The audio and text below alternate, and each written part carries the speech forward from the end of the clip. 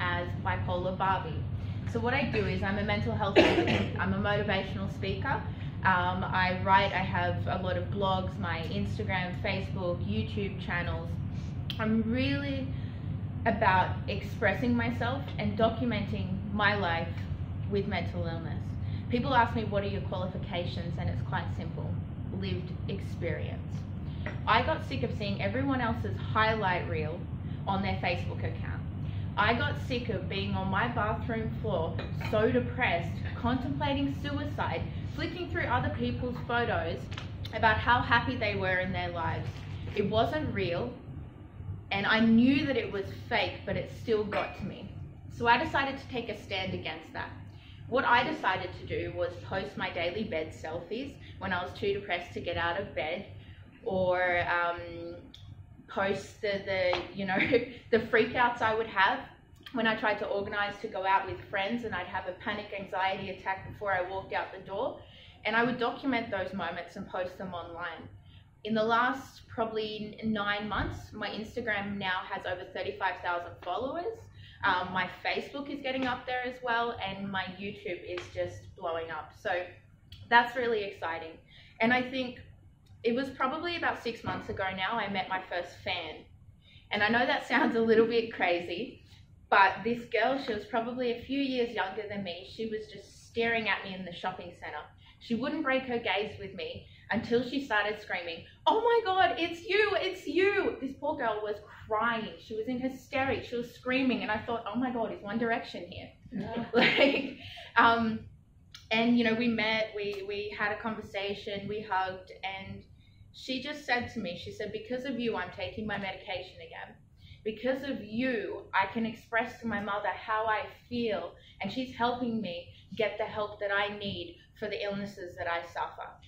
And that really touched my heart. For me, that is the best feeling that I could ever get in the world. And it made everything that I have been through worth it in that moment, because it meant it was going to help other people. So I guess, when did I know that I was mentally ill? I don't think it's anything you kind of just suddenly wake up one day and go, I'm mentally ill. It's kind of when you get to a point in your life where you feel like you're standing in the middle of a tsunami, and you're like, how the hell did this happen? All the mess is around you, there's rubble, it's just total life destruction, and you're like, that wasn't me, I didn't do that, that was past Jess, I don't know what she was thinking about. It's like not being in control of who you are. I guess that's where the name Bipolar Barbie came from as well. One of my housemates said to me, "Why do you have so many clothes?" And I said, well, I've got so many different personalities, they each need their own wardrobe. And then I thought of a Barbie doll. You know how Barbie has her nurse Barbie, she's got all the different outfits, Dr. Barbie, wedding Barbie, rollerblading Barbie. Well, I was a lot like that, except there was depressed Barbie, anxious Barbie, suicidal Barbie, borderline personality disorder Barbie, bipolar Barbie, manic Barbie, and any other mood state you could imagine in between. I have been diagnosed with 5 mental illnesses. Oh, the joys. People say to me, "Oh, you have bipolar, it's like you're riding a roller coaster." But I mean, with the other 4 in play, it's like I'm riding 5 roller coasters at the same time, all going in different directions and just intertwining. I have not had more than a month of stable mood in the past 6 years. And that month is now. Starting 4 weeks ago, I managed to find relief from a really long 6-month depression. My bipolar disorder is seasonal affective, so I tend to spend 9 months of the year in depression and 9 months of the year in such an elevated mood state, it's like I'm off my face on cocaine. I can't function, I don't sleep, I don't need to eat, I'm just running around, I do stupid stuff, I get arrested, I jump out of moving cars. It's not good. So there's a lot of reasons I sought help for my mental health, besides failing, law school, art school. I mean, who knew an artist could fail art school? You know, I guess in the past 6 years, I've had over like 40 different jobs. It's been the last 18 months. I've lived in 13 different houses. I spend about 4 months of the year in the psych ward.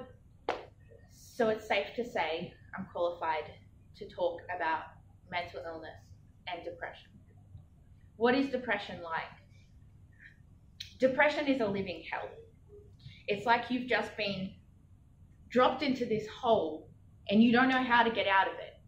You don't even know where to begin climbing out of it. And every time you do try and climb out of that hole, you just fall back down again. And you'll climb and you'll fall and you'll do that thousands of times before you come to the conclusion that I can't do this on my own. It's not something I can just will away. It's not how other people think of it. Like, people say to me all the time, if you just stop telling yourself that you're mentally ill, you just won't be mentally ill anymore. And I respond to them, if I just told you that you didn't have a broken leg, would you not have a broken leg anymore? Like, you can't get rid of a mental illness in the same way you couldn't a physical illness. I think depression to me is a lot of darkness. It's a lot of just black. My moods as an artist come to me in visions, in pictures. When I first became mentally ill when I was at law school, I had no idea what the hell was going on. I felt like I'd just been dropped in the middle of the ocean and there was no one around. I didn't know where to turn.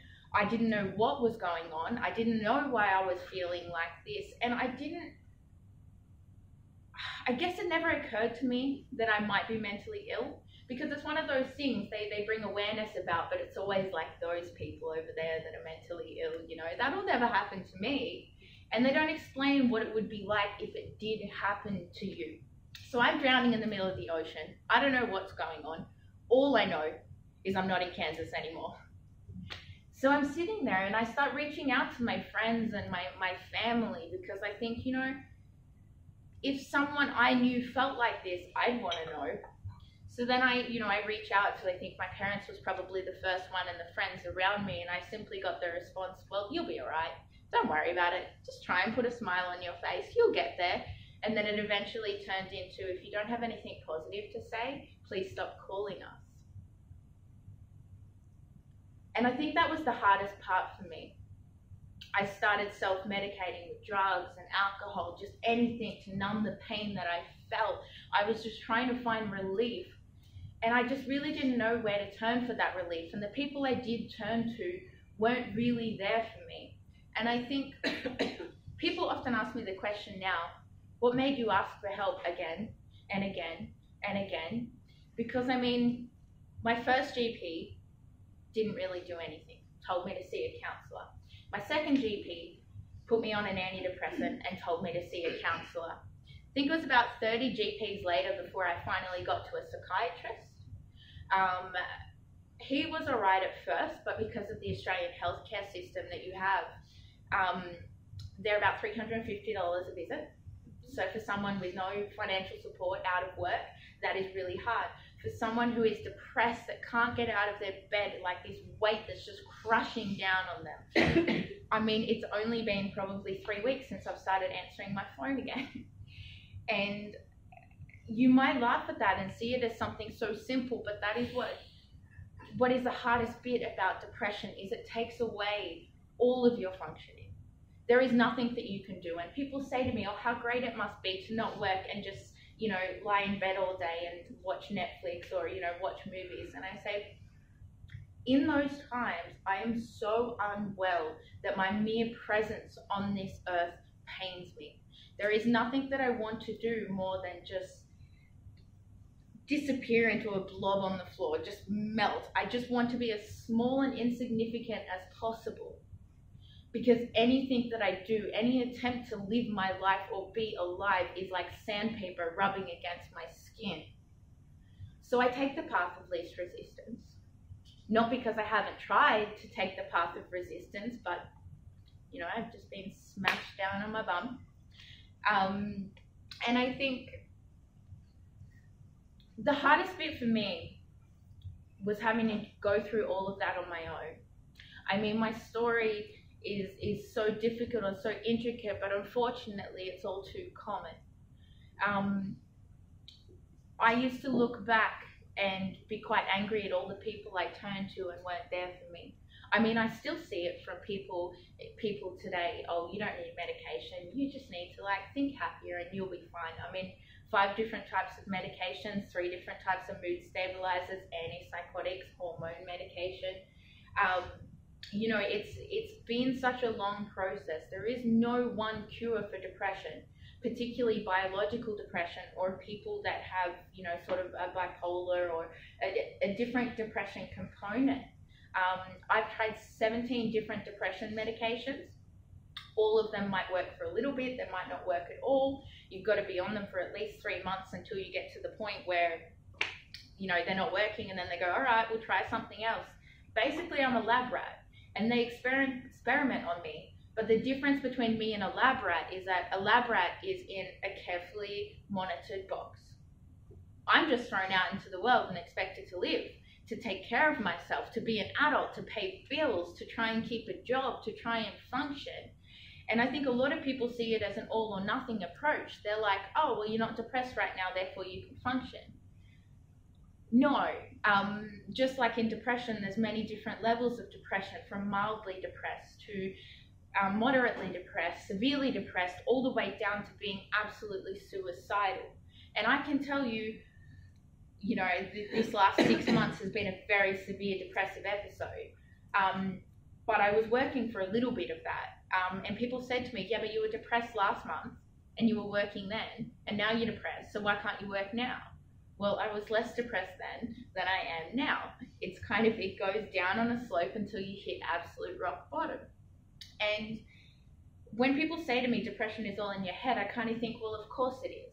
It affects your brain. Your brain is the control center for your entire body. So it makes sense that if your brain isn't working, the rest of your body isn't working either. You're going to be either eating too much, not eating enough. Your anxiety, I mean, my heart rate from a generalized anxiety condition that I have, my resting heart rate is 135 beats per minute. Now it should be probably about 80, maybe 90 for someone my size. So I'm constantly running a marathon every second of every day before I even do anything. So no wonder I'm having mood fluctuations between extremely exhausted and highly energized and everywhere in between. It really does affect my whole entire body. And sure, I go through a lot of therapy and work on my thought challenging and things like that. Suicidal thoughts has been a really big thing for me. I've tried to kill myself a few times. I'm not proud of admitting it, but I think when you're in that mindset, you know, people say to me, how could you even fathom giving up the life that you could have? And I'm like, no, I'm ending my suffering. Even when I feel good right now, you think about it, I've probably had, say, a couple of good months a year for the past 6 to 8 years. So the majority of my life I spend in this absolute living hell. I mean, wouldn't you want that to end? Last year, in the year before, I spent a lot of time abusing drugs and alcohol, basically to numb that pain, because I woke up every day with one thought on my mind: today's the day. I'm gonna kill myself today. And I didn't particularly want that to happen, but I couldn't bear to spend another day alive. I just couldn't do it. So I would numb that pain. But at the same time, who knew that you could feel the most immense pain you've ever felt in your life and numb all at the same time? It's really just confusing as hell. And I never really thought of myself sort of suicidal until probably my first suicide attempt. And when someone explained to me the difference between sort of being suicidal and suicidal thoughts, I actually realized that I'd been suicidal my whole entire life. It's not normal to fantasize about death. It's not normal to play out how every single person in your life that you care about is going to die, or it's not normal to play out how you are going to die over and over again, because death would be a relief. So that would actually be something that you enjoy. And on the other hand, you have these sort of death-orientated thoughts and fantasies because you feel like you're in so much pain. Like, you are grieving the person that you once were. And that overwhelming pain and agony and fear and anger and hatred, you just don't know why it's there. So you create little movies in your head as to why that would be there. If someone I cared about died, it would make sense that I feel like this, because we're all just trying to make sense of it. And when people sort of say to me, you know, you can't really blame us for not being there because we didn't really know how to be there. We didn't really know what to do. And I kind of just think that's a pretty poor excuse. But I reply to them, I didn't know what to do. I had no idea how to get better, and I really was just scratching my head going, how do I get out of this hole I fell in? And I understand that other people wouldn't know what to do, and they wouldn't know how to help me, but it would have been nice if we could have figured that out together, so I didn't have to do it on my own.